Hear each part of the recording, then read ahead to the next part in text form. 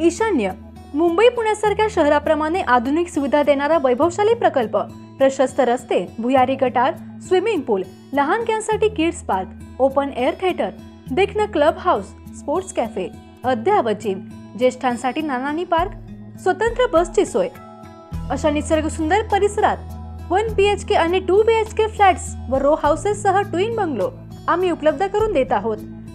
चला तर मग ग्राहकांच्या पसंतीस उतरलेल्या आणि मोठ्या प्रमाणात बुकिंग सुरू असणाऱ्या ईशान्य नगरीत अक्षय तृतीयाच्या मुहूर्तावर सवलतीच्या दरात आपल्या स्वप्नातलं घर बुक करूया। संपर्क 7498 दुष्काळ म्हटलं की डोळ्यापुढे चित्र उभं राहतं ते भीषण पाणी टंचाईचं। असंच काहीसं चित्र समोर आलंय आटपाडी तालुक्यातील दिघंची गावचं। केवळ प्रशासनाच्या ढिसाळ नियोजनामुळे दिघंजीकरांचं जनजीवन अक्षरशः होरपळून गेलंय। एकीकडे गावासाठी टँकरच्या 18 खेपा मंजूर असताना प्रत्यक्षात मात्र दिघंजीकरांचा घसा कोरडाच आहे। यामागे नेमकं काय आहे कारण की राजकारण, पाहूयात एक स्पेशल रिपोर्ट। दिघंची हे आटपाडी तालुक्यातील सुमारे 14,000 लोकसंख्येचं एक दुष्काळी पट्ट्यातील गाव। सध्या हे गाव तीव्र पाणी टंचाईमुळे चांगलेच चर्चेत येत आहे। प्रशासनाकडून गावाला टँकरच्या 18 खेपा देखील मंजूर आहेत, पण हे पाणी नेमकं कुठं मुरतंय असा प्रश्न आता दिघंचीकरांना पडलाय। पाण्यासाठी टँकरच्या मागे लेकरा बाळांपासून वयोवृद्धांपर्यंत सगळ्यांची झुंबड उडत आहे। प्रशासन आणि ग्रामपंचायतीच्या ढिसाळ नियोजनामुळे दिघंची सारख्या गावात पाणी टंचाईचे भयानक चित्र उभं राहिले। प्यायच्या पाण्याच्या दाया आंघोळीला 2-2 दिवस पाणी मिळत नाही। परिस्थिती अवघड आहे, चित्रबाला पाणी नाही। टँकर येतोय 10-12 दिवसांनी टँकर येतोय, 15 दिवस लागतोय एखाद्याला। आंघोळीला पाणी 2-2 दिवस ना आम्हाला मिळत नाही। हात पाय धुवायला पाणी मिळत नाही। काय व्यवस्था करता या पाण्याची? 13 दिवस झालं पाणीचा आमच्याकडे नाही, टँकर आला नाही आणि नळाला पण पाणी नाही। 13 दिवस झालं पाणी, लेकरं बाळ पाणी पाणी करते ती तरी पाणी नाही। मग निवडून दिलं ह्याच्यासाठी का, ह्यांच्या संरक्षणासाठी का? आम्हाला नुसतं पाणी पाहिजे, आम्हाला त्यांचं अन्न नको, इतर कुठली गोष्ट नको, फक्त आम्हाला पाणीच द्या। असे असताना पाणी पुरवठा करणाऱ्या टँकर बरोबर ग्रामपंचायतीचा एकही कर्मचारी नसल्याने शेकडो कुटुंब पाण्यापासून वंचित राहत आहेत। परिणामी लोकांसमोर पिण्याच्या पाण्याचे मोठे संकट उभा राहिले आहे। त्यामुळे परिस्थिती दिवसेंदिवस गंभीर बनत चालली आहे।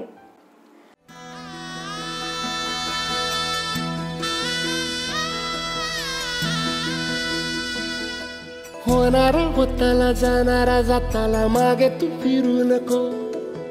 उगाच सांडून खऱ्याची संगत खोट्याची धरू नको। येईल दिवस तुझाही मानसा जिगर सोडू नको। तुझ्या हाती आहे डाव सारा इसार गजल काळजी रे।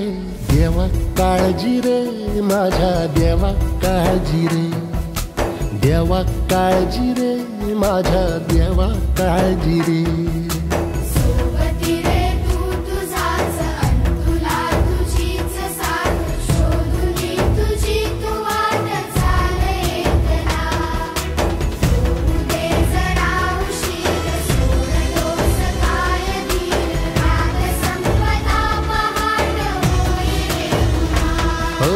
देवा काळजी रे, माझ्या देवा काळजी रे।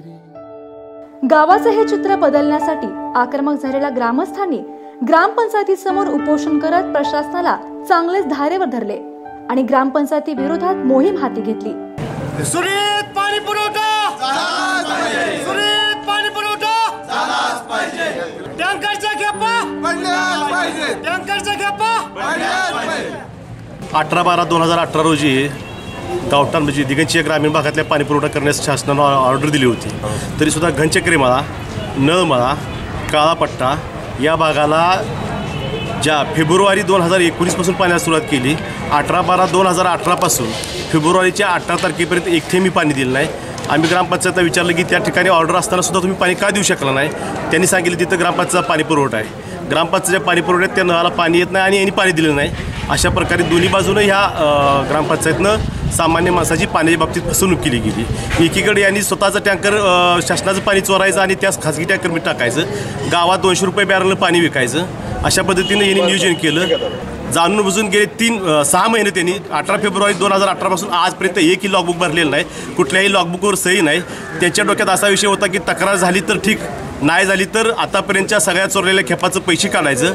निदान 1,00,000 ते 10,000 दरम्यान रोजचा दिगंचीला शासनाचा खर्च येतो. यातलं 70,000 ते 75,000 रुपये दिवसाचं पैसे ताब्यात घ्यायचं आणि असं करून 4 ते 5 कोटी रुपये आपण यातलं मानधन मिळवून घ्यायचं आणि याच पैशाचा गैरवापर करून निवडणुकीत लोकांना फसवायचं.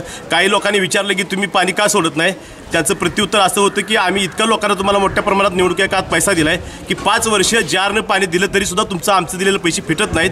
ही या पदाधिकाऱ्यांची आणि ग्रामपंचायतची भूमिका आहे. त्या भूमिकेच्या विरोधात, अशा प्रवृत्तीच्या विरोधात आम्ही दिगंचित उपोषणासाठी बसलोय. याच्या पाठीमागं निश्चितपणानं या तालुक्याच्या मतदारसंघातला आमदार हे काळं कृत्य करत आहेत. ह्या लोकांना पिण्याच्या पाण्यापासून वंचित ठेवण्याची भूमिका या आमदारांची, या दिगंची गावातल्या पदाधिकाऱ्यांची आहे.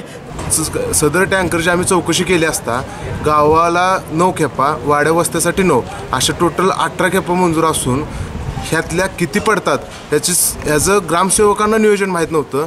ह्याच्यापेक्षा दुर्दैव ह्या गावाचं काय वाईट आहे. कारण गावासाठी शाखा अभियान चालते पाण्यासाठी, तर त्यांनी सांगितलं अशा प्रकारे जर नियोजन केलं की 18 टँकर आहे तुमच्याकडे त्या आणि तुमच्या जॅकवेलच्या विहिरीचं जर नियोजन केलं तर गावाला 5व्या दिवशी पाणी यायला पाहिजे.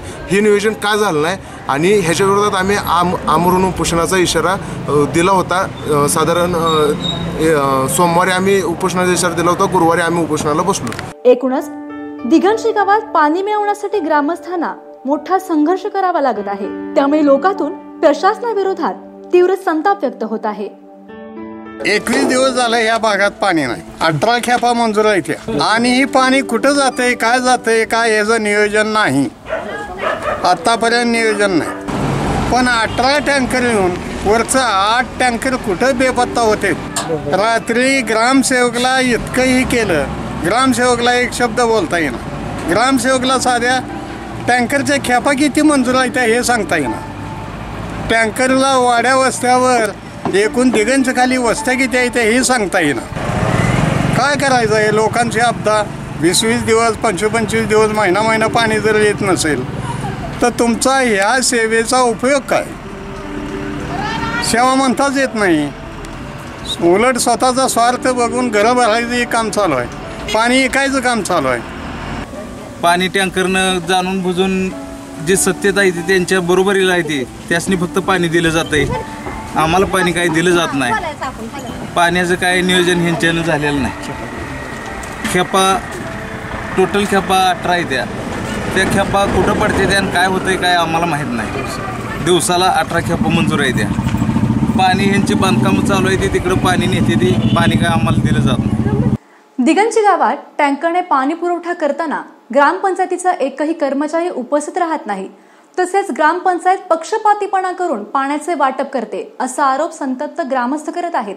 त्यामुळे प्रशासन याची गांभीर्याने दखल घेणार का याकडे दिगंचीकरांचं लक्ष लागून आहे.